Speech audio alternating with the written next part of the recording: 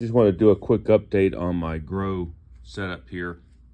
So I set this all up yesterday, and as you can tell, and I've got the heat mat, so you can see that those little humidity domes are trapping the moisture, which is fine. My plan is, right or wrong, don't know, is I'm going to leave these on here probably about a week until I see the first seed sprouting in the container. As soon as I see a seed sprouting in the container, these are coming off.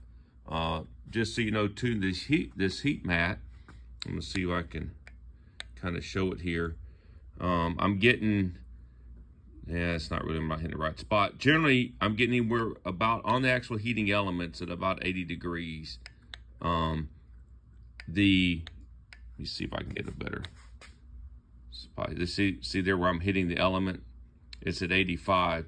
Now it'll drop off on the edges over here a little bit too. My trays are anywhere from the 60s, and I had a few that were in the 70s, depending on where you measure on the tray.